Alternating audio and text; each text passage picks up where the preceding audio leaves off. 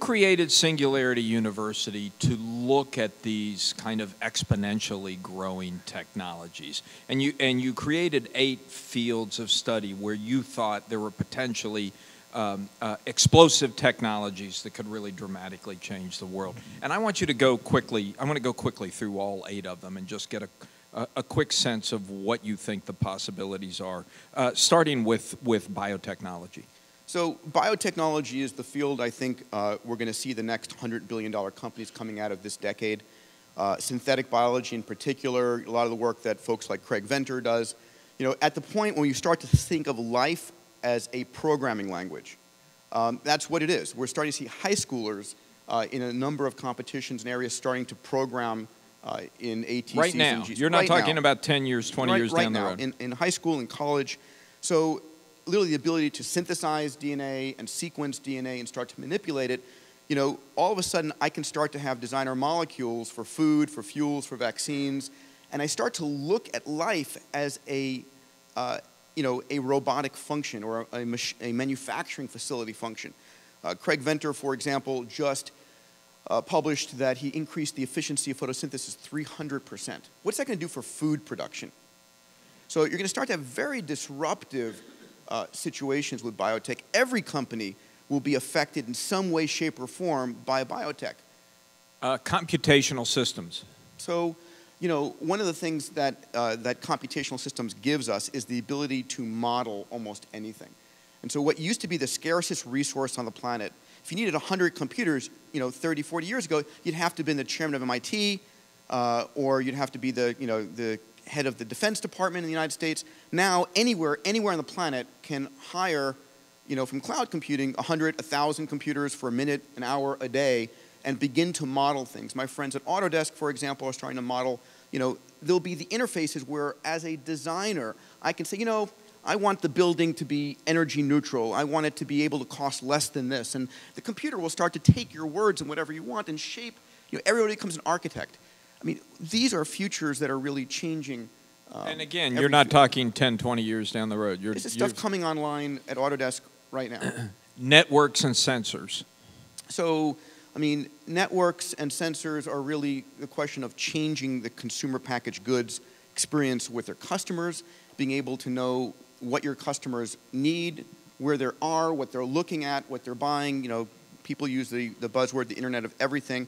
But these networks and sensors are going to give us huge amounts of data that we can begin to mine literally for anything we need, anything you want. It's a matter of it's asking the right question, which is going to become more the issue.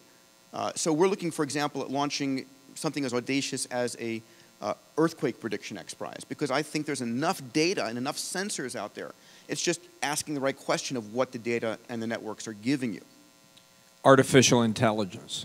So, I mean, AI has transformed almost every industry and will continue to do so, but where AI is going, that I think is very powerful, is going to be to transform, imagine if you would, where an individual has a software shell around them. It's an AI that I have an intimate relationship with. And I'm going to give this AI permission to listen to every conversation I have, to read everything about me, to scan my genome, to, you know, literally know, deep dive into everything I've ever produced, created, whatever, so that it knows me intimately. And it's going to start to literally finish my sentences for me. If I'm in a conversation with you and I'm looking at you, it's giving me data about you all the time. It's knowing where I have to go next, and by the way, you forgot this appointment, and so forth. These AIs are going to, you know, and this is a 5-year horizon, are going to start to become the most powerful assistants we have. They're going to become partners with us in our lives. Robotics? Robotics are going to allow us, a friend of mine is the founder of Willow Garage and Suitable Technology, Scott Hassan. He was an early Googler. He's committed hundreds of millions of dollars to robots, the PR2. He has one called Beam. So robots are going to be everywhere. You know, it's Google's autonomous car. It's obviously AI. It's robotic Chris's drones. Chris's drones, absolutely. So the ability to extend your presence almost everywhere and anywhere, your ability to sort of beam into locations and conferences. So I think, you know, in 5 years we'll have conferences like this and people will be beaming in to participate if they can't physically be there. You'll have a few of these robots there. But think about the healthcare issues. So we're going to a world where people are getting older and older and older. We're going to have, literally, if you graph the number of octogenarians in our population, not even centenarians, octogenarians, it's beginning to spike. And the cost of putting someone in an old age home, I think the average runs $60,000 to $80,000 a year. Imagine, if you would, with a robot at much less than that, rented, can allow that person to stay at home. And so it's taking care of them, changing them, helping go to the bathroom, whatever the case might be. So we have, again, robots where, people think about losing jobs from the US to China and India. Those jobs are going to go from China and India to robots, when the cost of labor becomes the cost of electricity. So it's... And should people worry about that? I think we're going to end up in a scenario where companies don't have any choice but to start bringing robots online for their production or their workforce, because they want people to compete. You might say, hey, I'm a humanitarian company, I only employ humans. That's great, it's until you're out of business. Digital manufacturing. So 3D printing, digital manufacturing, again, an amazing technology that is going to transform the global manufacturing base.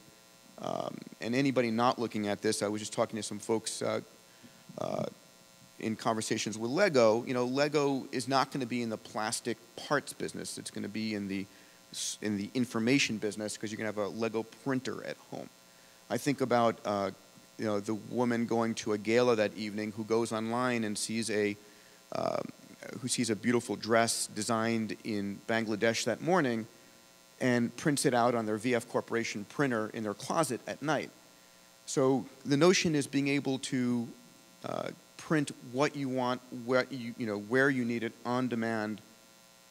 That is where we're going. And large companies are going to be concerned about, I have huge investments in plant that I no longer need.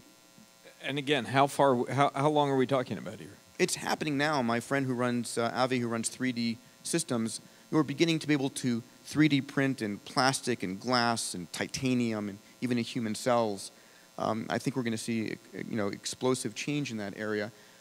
Again, driven by consumer adoption, where the consumer wants this thing. I remember back when I was at MIT, when the first Apple writers came out, I used to go pay $1 a page, and I'd like, oh my God, there was a typo, and I was like, it's not too bad a typo. I think I'll keep that because it was $1 for a page. And now, all of us sort of have how many printers at home in your office. This is the next sort of generation, and the technology will move that way. Medicine. So medicine has become an information technology. We have at SU, we run programs. We have executive programs. We run 7-day executive programs on all these fields, really what's in the lab today, what's coming to market in 2, 5, and 10 years that will either decimate your company or allow you to leapfrog the competition. And we run a program specifically on medicine called FutureMed. And we bring about 80 hedge funds, VCs, a few physicians, a lot of healthcare CEOs and CIOs who come to this program. And it's really what is coming online in technology. So last year at CES, I was on stage with Paul Jacobs, and we were announcing the Qualcomm Tricorder X Prize.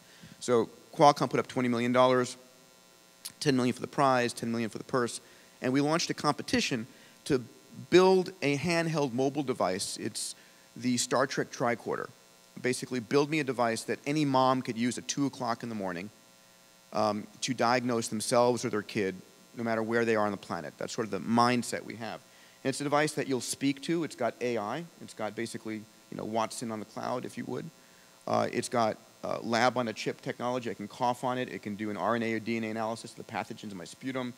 I can do a finger blood prick. We'll run a blood analysis and basically allow the person to self-diagnose, digitize their whole universe.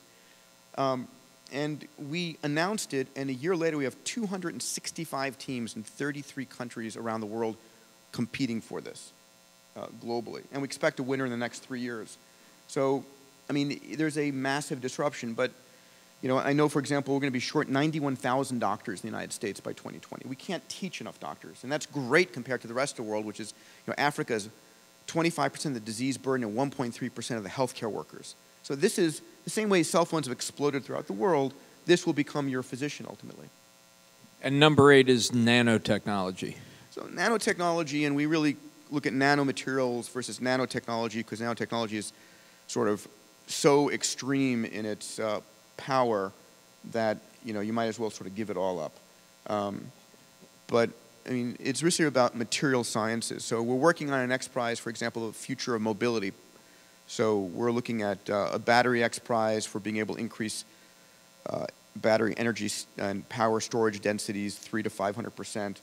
And imagine, if you would, the future materials, super high strength, lightweight materials, with AI, with batteries, give us personal air transport. I mean, the convergence of these technologies are what are going to disrupt people in unusual ways.